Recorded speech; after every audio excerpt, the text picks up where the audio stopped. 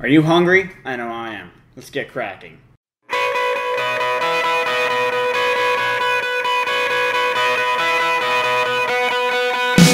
What's up, guys? My name is Jacob. This is Conscious Cooking, and today my chair is squeaky as always. I really need to switch them around for one that's not a squeaky.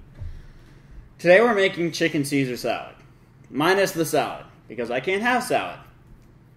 Basically, one of the things that personally I have to deal with my Crohn's disease is I have to have a much lower fiber diet than most people do. So I can't have salad, which is unfortunate because I actually like salad. I know most people don't. I do. I genuinely enjoy eating it. And my favorite was Caesar salad. I always liked the ones at the restaurants that I've worked at. So to kind of deal with that, I've devised a plan. A very ingenious plan. I've thought of a way to get all of the components, except for, of course, the, lettuce, all of the other components of Caesar salad together in a little bit of just reorganized, I would say. So here's what we're going to be doing, essentially. You're going to get your favorite Caesar salad dressing. You're going to put it in a bag with some chicken breast, and you're going to marinate that overnight. And then we're going to make, Texas toast-style croutons. Rather than, just little pieces, it's going to be one big piece. So basically, you're going to have Texas toast and chicken, but it's going to be the same flavor profile as a chicken Caesar salad. That's the plan as of now. Now, why are we doing this? Well, salad is extremely good for you because, greens are healthy. You're supposed to eat them. However, if you have a condition where you can't, consume high-fiber foods, you still want a way to get the nutrients from it. So, chicken Caesar salad is a perfect example. It has carbs in the croutons. It has protein in the chicken. It has vitamins, minerals, and vegetables in the lettuce. I can't have the lettuce. I'll probably have some carrots or something along those lines on the side separately. Not the point. The point is, we're still going to get the carbs and the protein from the chicken, and we're still going to get the flavor of the Caesar salad by combining them and rearranging them to fit the needs of your medical condition, or my medical condition in this case. And you can do this in a lot of other ways, too. Like, let's say you really like pizza. I like pizza, but I can't have cheese. I also can't really have tomatoes because it gives me really bad acid reflux. There are always ways for you to get around that. For example, there are a lot of alternatives to cheese. A lot. There's soy cheese. There's cheese made from other types of milks. There's a lot of different aspects that you can do with that. As for the tomatoes, there are ways to not necessarily mimic, but you can get a lot of the flavors that you are familiar with without having to deal with the acid from the tomatoes themselves. It's a lot more difficult. And it's not going to be the same. It's not. That's one of the things that I really want to stress in this video. Because, and I'm not only stressing this for all of you, the viewers, I'm also stressing this for myself. It's not going to be the same. And, yeah, that sucks. It's not going to be the same. If you get diagnosed with Crohn's disease, or if you get diagnosed with ulcerative colitis, or any of the IBD, anything that's in the IBD family, your life's not going to be the same. It's just not. And yeah, it's not a very pleasant wake-up call, but it's a chronic condition. And you have to learn to adapt to it. And you have to learn to come to terms with your life being different. When I first got diagnosed, I was miserable because all of the foods that I would eat on a regular basis, I couldn't really eat anymore because they would upset my stomach so much. One of the huge ones for me is Chinese food. There was a Chinese food restaurant. I got diagnosed back when I lived in Florida. There was a Chinese food restaurant that I would get at least once a week. The delivery guy knew my name. I knew his name. Like, this was my place. I loved this place. But I couldn't eat it anymore because the food there was too greasy and would upset my stomach. So I had to adapt. I started making my own. It wasn't as good. It wasn't the same. And that's what I needed to come to terms with, and that's what anybody with these sort of conditions has to come to terms with, is that things aren't going to be the same. And I'm not trying to be, a downer, because, there's always blessings in disguise. I eat much, much, much healthier now than I did before I got diagnosed. I don't eat fast food anymore. I drink way less soda. I don't drink a bunch of energy drinks or stuff like that. I live a much healthier lifestyle. And like I said, there's always a blessing in disguise for whatever happens in your life. So you just have to find the right way to approach your condition, deal with it, adapt to it, and move on from there. So that's kind of like the message today. But today's mission, of course, is to, as closely as possible, mimic a chicken Caesar salad with a twist. So let's get on into it. So riddle me this, folks. Have you ever been to a restaurant and you ordered the Caesar salad or whatever salad you ordered, and you got it, you were eating it, it's delicious, but the croutons are chewy. They're not crispy and crunchy. They kind of they don't break apart. They kind of just sit there. Well, there's a reason that happens, and the main reason for that is because the bread was not staled before the croutons were made. And you're probably thinking, well, how hard is it to find stale bread? Why don't they just use stale bread in the first place? Well, here's the problem with that. Modern day and age, bakers use dough conditioners, which basically means that the bread that they make is built for shelf life, not necessarily flavor or texture. Because the whole point is mass produce it, make sure that it lasts long enough so that it can be bought and then eaten so that it doesn't go to waste. Which is why I'm asking you to do something a little out of the ordinary. Either find a local baker, which you can do by using your favorite search engine. Mine starts with a G. Just a little hint to you guys. Or go to your local supermarket / grocery store, whatever you want to call it, and go to the bakery section. They should have some bread made in-house there. And the reason that's going to be better is because it's going to be fresher and it's going to have a lot less stuff. Emphasis on the word stuff. Because it is not stuff that most people can pronounce. It's going to be a lot of preservatives and chemicals and stuff like that are designed to, like I said, give the bread a longer shelf life. Whereas the stuff that you find in a bakery section or just in a bakery are typically designed more for flavor and texture. Now, to stale your bread is basically to drive some of the moisture out of it without, letting it mold or something like that. So the best way to do this is to cut it into the thickness of the slices that we're going to be using, or if you're making croutons, you would cube it up. But we're going to be doing more of a Texas toast style. So I'm going to cut off one end. Well, I'm going to cut off both ends, but that's going to come in a bit. And as you can see, the texture of this bread, it's already pretty firm. I want to firm it up a little bit more by drying it out. And most people can just leave this out on a couple layers of paper towel on their counter, just out of the way, cool, dry place, and it'll just dry out overnight, enough that it'll be able to soak up the garlic oil and turn into a nice crouton tomorrow. Here's the problem. I live with 4 dogs. I can't leave food out. It will get eaten. So we're going to approach this a little bit differently.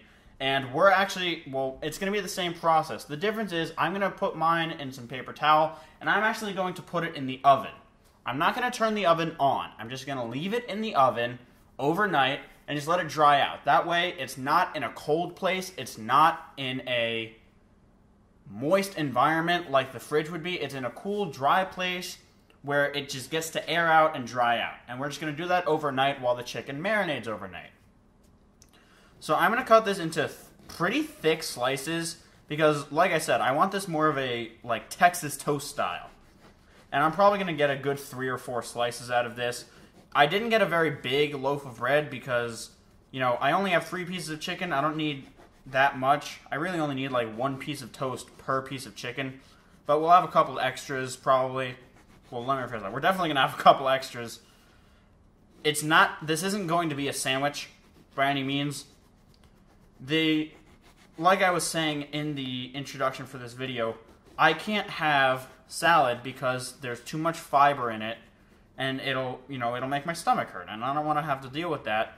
So I'm basically reapproaching the Caesar salad, which is my favorite salad, in a way that I can actually eat it. So we got 3 pieces of chicken, we got 6 pieces of bread. I'm going to wrap these up in some paper towel and put them in the oven. Off. Very important, the oven should not be on. Just leave them there overnight, and we will finish dealing with them tomorrow when we go and get the chicken as well. I'm going to put these off to the side for now, though, because we are going to deal with the chicken as well. I'm going to move the knife off, just wipe off the cutting board. It's just bread. It's not, causing any danger of any kind. Now, chicken. This chicken has been very naughty. It needs to be punished. Which is why we have a meat tenderizer. Or a meat mallet. Whatever you want to call it. It doesn't matter. It needs to be punished.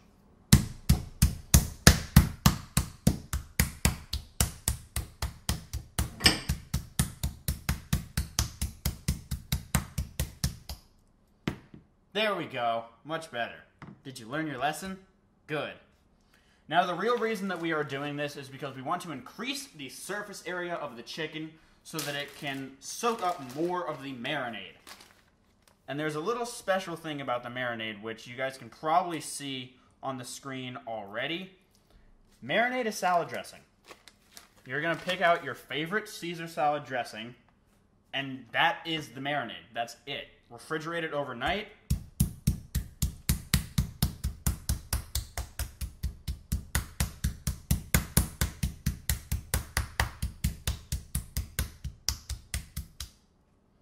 Like I was saying, refrigerate it overnight. In a bag, I'm just using a regular zip top bag. And that's going to be it. This is going to be really simple. I've been craving Caesar salad basically since I got diagnosed with Crohn's. Speaking of which, there's going to be a video coming out probably later this week or next week about like my life with Crohn's, my story with it. Just to let you guys in on a little more of the information.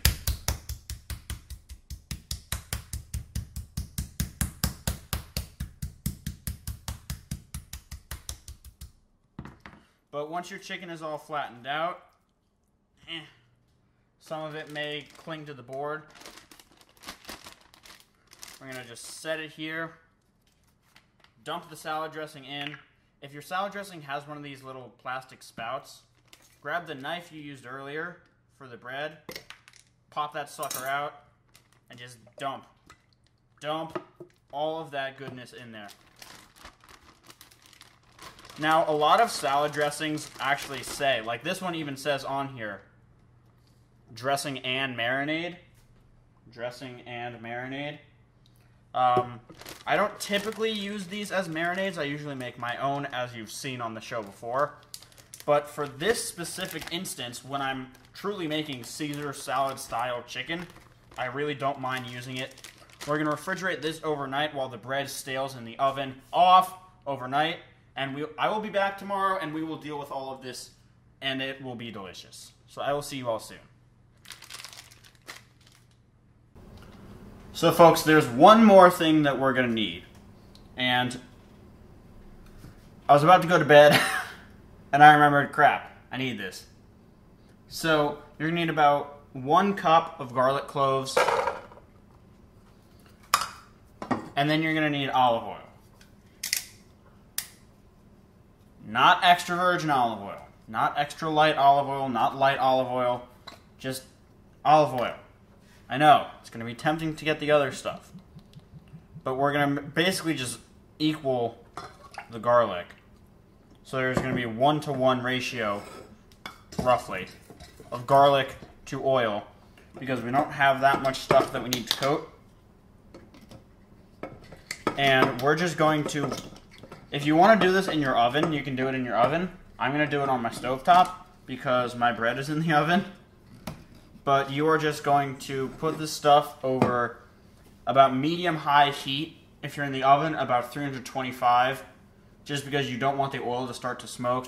And just do it until the garlic is completely soft, and then just drain it off. That's it. And then we'll get to using it tomorrow.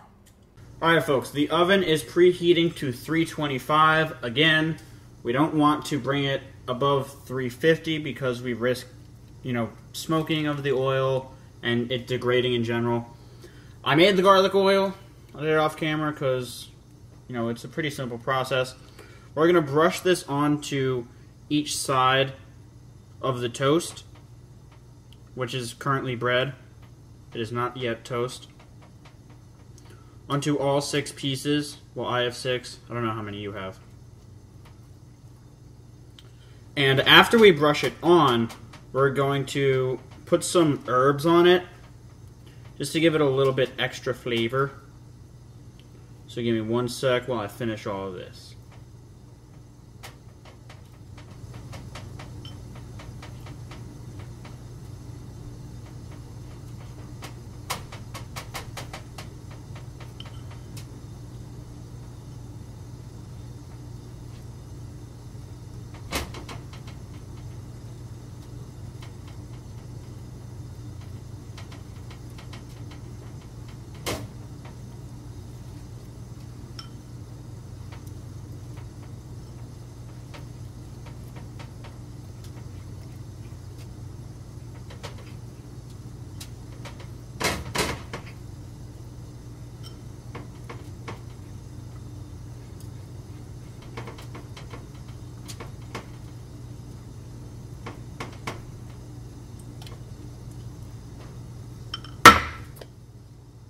Alright, before we flip these and do the other side, we're going to add the herbs. I'm just using an Italian herb grinder. I'm not going to tell you what brand it is. It's just Italian herb grinder. This one is just basil, oregano, and rosemary. That's it. You can just use those 3 if you want. Just make sure that they are dried and in at least as close to a powder form as possible. But I'm just going to add this to the toast. This is what's going to make it even more crouton-like, because most croutons are, like garlic and herb, which is exactly what we're going for here, because we have garlic oil and we have herbs. And when you finish brushing these on both sides, don't get rid of the oil, because we're not quite done with it. But flip these over, repeat the process, and then we're going to put it in the oven until it is nice and crispy. I don't know how long it's going to take.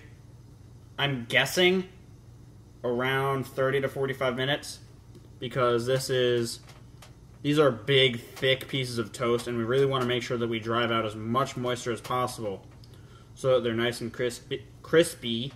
But I'm going to be checking on mine every, probably 15 minutes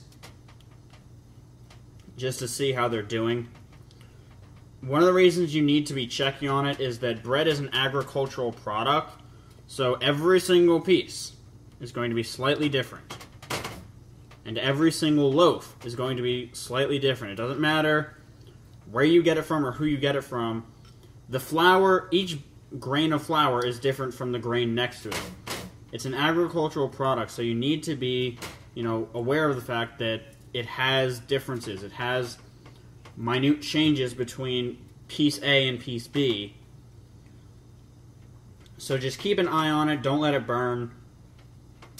Don't let it come out while it's still, squishy and mushy, because then it's not going to be crouton-like and it's not going to be, toasty, which is what we're looking for.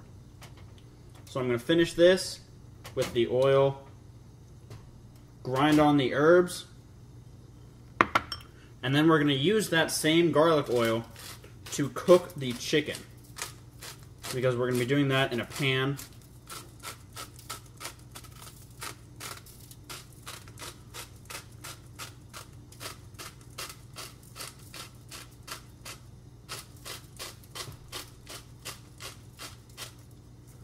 And this is ready. The oven's almost done preheating. We're going to slide that in there, and in about 15 minutes I'll check on it. And after 15 minutes, we'll start with the chicken because I'm not sure exactly how long this is going to take, so we're going to plan accordingly. Okay, folks, so I just checked on the toast. It's been 30 minutes. It's got a nice crust on the outside. So what I'm going to do is I'm going to turn the oven off. But I'm going to leave them in there to let them dry out a little more. And while that's happening, we're going to cook the chicken. So we're going to put this over medium heat. We're going to put the oil into the pan, just enough to coat the bottom, maybe a little bit extra. And then we're going to go drain the marinade off the chicken and get ready to cook it. Alright guys, I'm starting to see ever so slightly wisps coming off the oil, which means it's hot enough. I'm going to add the chicken to the pan. And yeah, you're probably going to see some popping.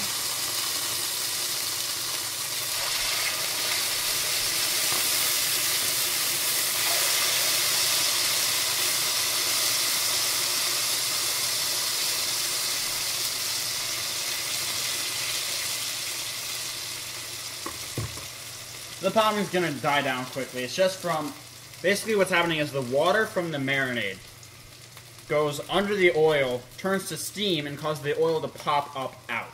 That's basically what's happening. Just, you know, keep your valuable body parts away from it and you'll be fine.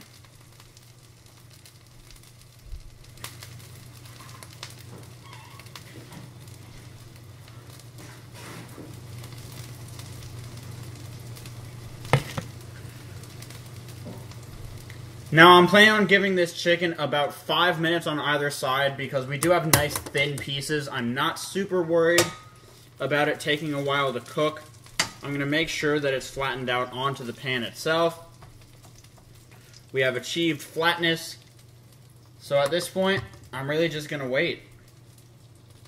Alright, the chicken is starting to sort of shrivel and wrinkle up on me, so I feel comfortable. I think it's time to flip. So we're going to take it off, let the fluids, that's not a pleasant word, return to where you were standing at before you flip it over, just so that it has something to sort of lay back down on. We're going to flip the chicken, give it about another 5 minutes. And then we're going to take it off and let it rest for another 5 minutes. And then it'll be just about time for plating. So I shall retire him. Alright folks, it's been about 5 more minutes. I'm going to take this off, let it rest for another 5 minutes, and then we will be ready to plate. As is almost always the case with my plating, simplicity and elegance is what's important here. Just a couple pieces of toast, plenty of pieces of the chicken, just put it on the plate, let it sit there.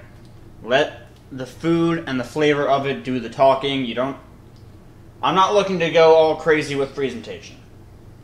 This is mostly for home stuff. You don't need to go above and beyond. That's going to be it for this week. Thank you all so very much for watching. If you enjoyed, make sure to leave a like, comment, and subscribe. Share this video with your friends. You can, of course, find the protocol and the mission in the description down below, as well as a link to my Twitter. So feel free to follow me on there. But that's going to be it for this week. Thank you all once again for your support, and I will see you all next time. Goodbye.